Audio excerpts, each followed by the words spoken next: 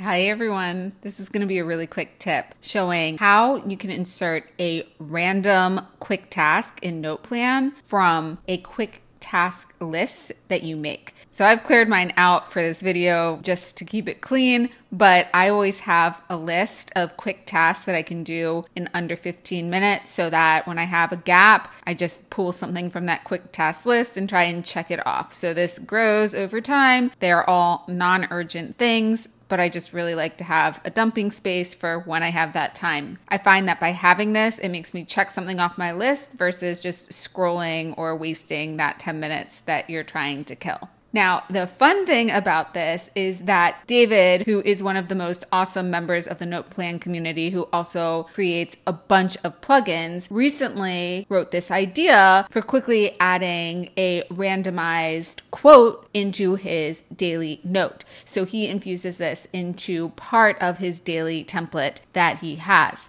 Now, I looked at that and I was like, oh, I want to incorporate that with my quick tasks. So I changed it up a little bit. Of course, I used what he had already demonstrated and shown. And all I did was I changed the title. So this title here corresponds to the title of my quick task list. I have it favorited, which is why it has a star. Make sure that you also incorporate that star in the note title if you're like me. And then he had this line right here as a quote. So he had it like this. Instead, I wanted it to be a task. He also had a title, so a header here with a title, but I didn't want any title because I literally just want this to insert into my daily note at wherever my cursor is. So let me show you how it works. Just call insert template, and then I choose the right template. And this one I called select from quick tasks. So I'm just gonna type in quick, boom. And it adds that in. If I want another one,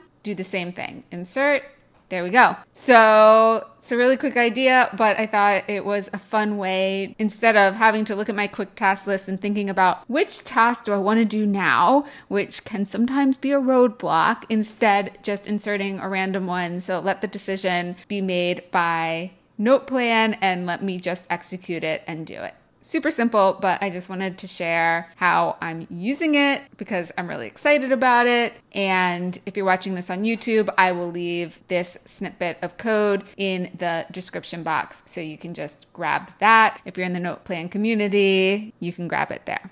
All right, bye for now.